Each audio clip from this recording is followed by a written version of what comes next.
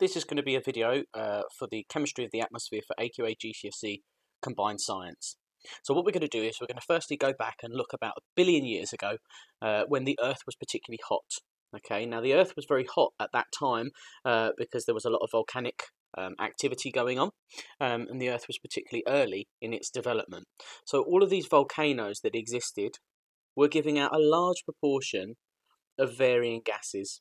Okay, now these gases consisted of things like nitrogen, methane, large proportions of carbon dioxide, as well as some water vapour.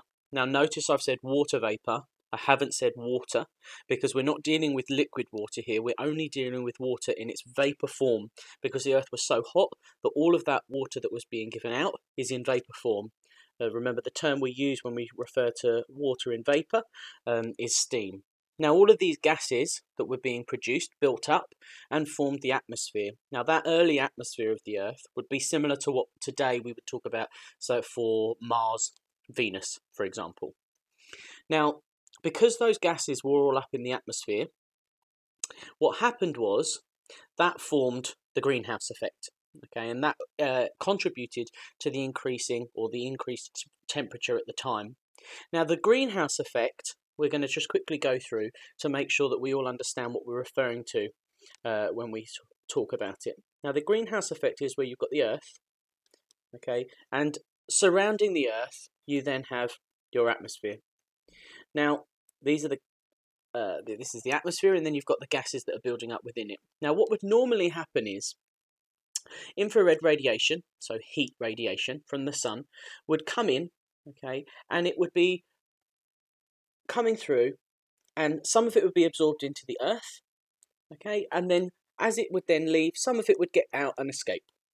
Now the problem with greenhouse gases is that they build up a layer in the atmosphere that means that as the heat or the infrared radiation goes to leave, it can't. And what happens is it gets trapped in this layer, and this layer gets warm and then radiates that heat back down. And so because it's radiating that heat back down, the Earth then gets warmer. It's important to remember that the greenhouse effect, I've just noticed I've not done that up there, the greenhouse effect, okay, is a good thing. It's what makes our planet at the moment inhabitable. It's what keeps us warm. It's the enhanced greenhouse effect that you hear about a lot in the media, where they refer to the fact that obviously we're contributing to the enhanced greenhouse effect, which is leading to global warming, etc. Now, what happened was, over time, the Earth then slowly began to cool down. And as it began to cool, what that meant was that the water that existed at the time, so that's my water I've got in its steam form, it was able to then condense. When I say condense, I'm referring to the fact that it is changing from a gas into a liquid. So we're going from steam into liquid water. As it then condensed, that meant that we then formed the oceans. Okay, and the oceans at that time, because we had a huge amount of carbon dioxide, some of that carbon dioxide then dissolved into the oceans. And that meant that there was a slight decrease in carbon dioxide levels. Now, what then happened was that because water was now available in liquid form, okay, at around sort of 2.7 billion years ago, we then started to have algae form. Now, algae was a very basic form of plant life. And because it existed, it meant that photosynthesis could start happening. About sort of the next billion years after that, you also had then just your normal sort of plants that we think about now.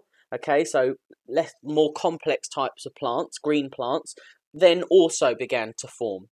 So because they formed, they then led to photosynthesis. Now photosynthesis, so we're going to come up here somewhere, photosynthesis. Photosynthesis is the process whereby carbon dioxide is reacting with water in the presence of sunlight, and it's then forming glucose and it's forming oxygen. And it was the key thing here, it's this oxygen that's being formed that then sort of really, as well as the carbon dioxide being taken in, had the biggest effect on the Earth's atmosphere at that time. So what happened was, all of that was given off, okay, meant that the O2 levels, so the oxygen levels, increased. So they increased. And at the same time, because the carbon dioxide was being taken in, that then decreased. Because we had an increase in the amount of oxygen level, that meant that things like animals, birds, fish, more complex life, okay, so from the O2, we ended up with more complex life evolving. Now, that complex life, if we were thinking about it as sort of spurring off and looking at something slightly different, that complex life then went on to form, to die, and then form things like, so they die, which then leads to things like fossil fuels being formed. Coal, oil, gas. Now, as that all then happened, sort of if we think back about sort of 200 million years ago, we then ended up with an atmosphere that actually is almost relatively the same as our current atmosphere today. It hasn't hugely changed very much. We ended up with an atmosphere that consisted of a large proportion, and we're talking around 80%, approximately 80% of nitrogen. You then had approximately 20% of oxygen, and then you've got less than sort of 1% of just other gases, which are things like carbon dioxide, so e.g. CO2, okay? Now, the nitrogen built up because it was originally being given off by the volcanoes, and it's relatively unreactive. It formed nitrogen-based compounds, but a large proportion stayed as gas in the atmosphere. The oxygen built up to around 20% because of the photosynthesis. CO2 levels then significantly dropped, again, because of the photosynthesis, and also because some of it was being locked away in the oceans of the world. That is kind of the whole of the chemistry of the atmosphere in a nutshell. Of course, in addition to this, there are other factors which have then led to our atmosphere slightly changing in today's current atmosphere. That would be things like looking at combustion, burning of fossil fuels, various things like that, which I'm going to do in a separate video. But that is the sort of the story as we go on. We had a very hot Earth that had lots of volcanoes releasing those gases. That was all then contributing to the greenhouse effect.